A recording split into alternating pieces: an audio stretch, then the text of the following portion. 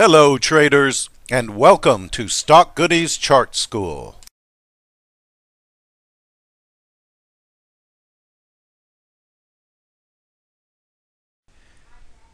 Bollinger Band Width is an indicator derived from Bollinger Bands. It measures the percentage difference between the upper band and the lower band. Bandwidth decreases as Bollinger Bands narrow and increase as Bollinger Bands widen. Falling bandwidth reflects decreasing volatility and rising bandwidth reflects increasing volatility. The bandwidth indicator can be used to identify the Bollinger Band squeeze. This alerts chartists to prepare for a move, but direction depends upon the subsequent band break.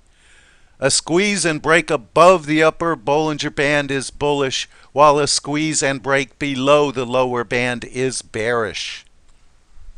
Now let's go ahead and load up the Bollinger Band Width here on this chart for RGEN here at StockCharts.com. Scroll down into the chart attributes area and let's go ahead and load up the Bollinger Bands in the overlay section set at the standard setting of 20,2. And down here in the indicators you will be selecting Bollinger Band Width. Click Update and there are your Bollinger Bands. The upper and lower and the middle, if you recall, is the 20 period simple moving average. Down here is your Bollinger Band Width signal line. When it is low, that means that volatility is low and the bands are pinching together. When it is high, that means volatility is high and the bands are spread very far apart. Okay? What they're talking about with the squeeze is down here when it's at its lowest. And the Bollinger Bands, the lower goes up and pinches together or squeezes right in this area. They are squeezing or pinching together. And what that signals is a period of consolidation. You know, a stock cannot go sideways forever. So the longer it goes sideways, the tighter the bands pinch. And it predicts that volatility will increase because it's been through a period of no volatility. It does not say which direction the break will be, but it does say that a move is coming, a little bit more volatility than what we're used to. In this case, it broke down below the lower Bollinger Band, which is bearish.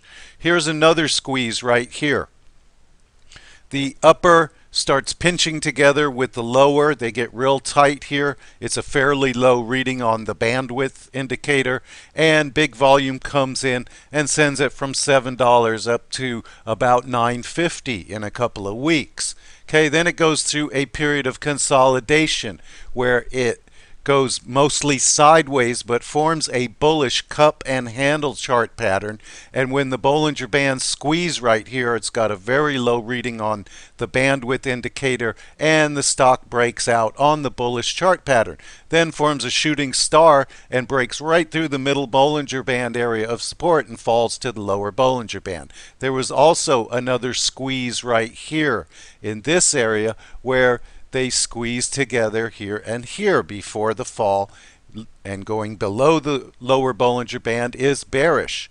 Okay, here's another squeeze right here with the upper Bollinger Band going down, the lower Bollinger Band going up. They're squeezing together right here. Again, it's a low reading on the indicator and really nice volume comes in and sends it up to the upper Bollinger Band, pushing it up for about 2 weeks from roughly $8 to almost $10. Okay, now the Bollinger Bands are starting to pinch again. It did break out to new highs on good volume right here, but the Bollinger Bands are starting to pinch. The upper is turning down, the lower is coming up to meet it. Now let's take a look at the Bollinger Band Width indicator on this chart of INVN. As you can see, there's lots of squeezes here, lots of low readings. On this first one, the lowest reading on the chart so far, The bands were pinching together pretty good, and it immediately broke below the lower Bollinger Band, which was bearish. Okay, here's another squeeze right here. It breaks down again. Here's another squeeze right here. It goes down again. This is where it turns and starts getting above the middle Bollinger Band and becoming bullish. Must have been some good news here, or a good earnings report, because it gapped up from about $9 to $11 on this day. Okay, and the Bollinger Band spread apart because that was a very volatile move. Okay, and then it pulls back, finds support at the middle Bollinger Band. It consolidates in this area, kind of runs flat. The Bollinger Band's pinch right here. Here's the pinch. And then it breaks out to new highs. Comes back, finds support. The Bollinger Band's pinch again, here and here. Breaks out to new highs. Comes back and finds support at the middle Bollinger Band again. Here's another pinch. And then it breaks out to new highs again. Now let's take a look at SWFT. Okay, right here, this was a huge area of volatility as it gapped up at the open from a close at just over 10 to at about an open of 12. It ran to 13 that day, closed very close to the high, so that's why the Bollinger Band shot straight up. Then it went through a long period of consolidation with kind of a bearish chart pattern with a head, shoulder, two left shoulders, a couple of right shoulders, so it broke down. Okay, Bollinger Band squeezed right here just before it happened, so that was the break below the lower Bollinger Band. That's bearish, but it immediately bounced to the upper. Okay, the next time they squeeze is right in here. That's a pretty low reading on the bandwidth indicator, and the Bollinger Bands pinched real tight or squeezed together. Some good volume came in and it broke out to new highs above all this old resistance over here.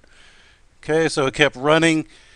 A lot of tall upper wicks here signaled a reversal where the Bollinger Bands pinched again just before the big fall below the lower Bollinger Band. So that was a very tight reading on this squeeze right here, which also broke down. So this one broke down when they squeezed, this one broke up when they squeezed, and this one broke down when they squeezed. Now let's take a look at GAME, G-A-M-E. This was an extremely long period of consolidation at $3 where it didn't move. So there is a very low reading on the bandwidth indicator. Right here is a pretty nice pinch. As volume comes in, it sends it breaking out to new highs above all areas of resistance in the past. And again, pretty good volume as it breaks out again to new highs. Then it enters a period of consolidation for over a month. The Bollinger Bands squeeze together because of lack of volatility.